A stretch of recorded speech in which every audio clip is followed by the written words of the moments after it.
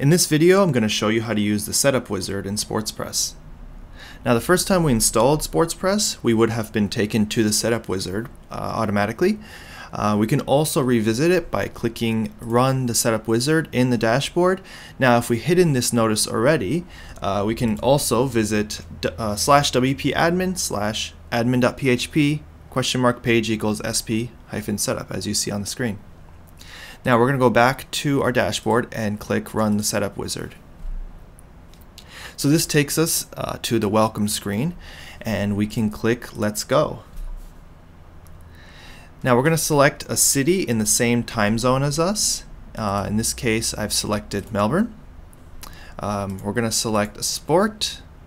We'll just keep it as football, and the name of the main league as well as the current season, which I'll say is 2018/19. We'll click Continue. Now we're going to add the name of our home team and a rival team. We can always add more teams later. This is just going to be the first team that we're going to play against.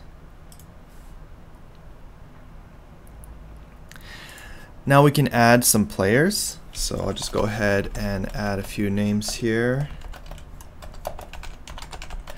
as well as the name of a staff member and their position.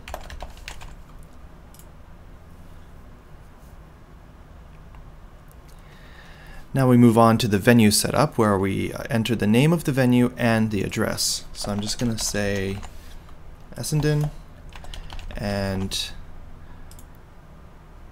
we can drag the map around as well as the pin to find the exact location of the venue.